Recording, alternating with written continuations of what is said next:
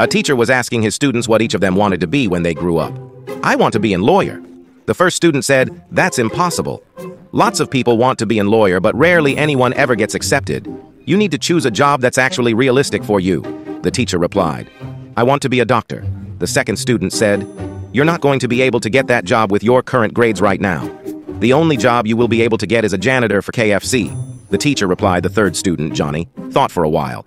Finally, he said, I want to be happy. That's not a correct answer. The teacher replied, you need to choose an occupation. Being happy isn't going to make you any money. Johnny stood up and said, everyone with common sense knows that the most important thing for your body is to be happy. You, of course, would not know that. Excuse me? You need to go to the principal's office right now, the teacher said angrily.